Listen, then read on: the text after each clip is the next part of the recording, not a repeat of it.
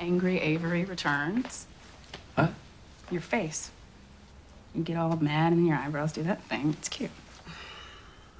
It's my mom. She's been on me for years to come back to Boston and take a leadership role in the Harper Avery Foundation. And now she is ringing that bell again. That loud, very loud bell. You're leaving? No, I work here.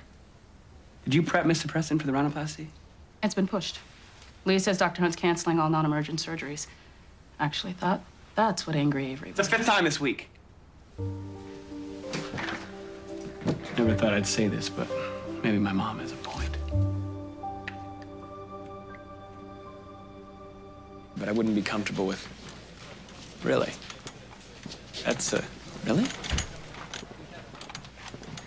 Was able to do some rearranging and get Avery's rhinoplasty back on the board. He's on the phone with the Boston chief of plastic surgery. Joe was right.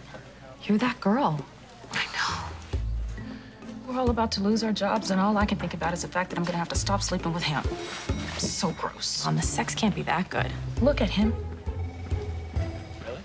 I'm gonna go talk to him. Every step you take is a giant leap backward for womankind. There goes the right to vote. Roe v. Wade, cut it out. Besides, you're just as bad. You were hung up on Karev for weeks. Yeah, but you don't want to be like me. You hate me. Thanks. And I don't hate you. Yeah, you do.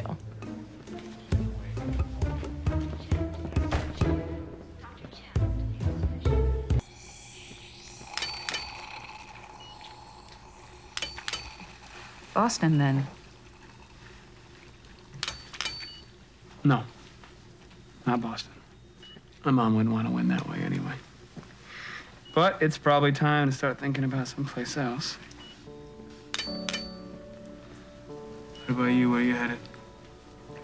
I don't know yet. You never know. We could end up somewhere near each other. Wouldn't be the worst thing in the world. Yeah, sure. Suction, please.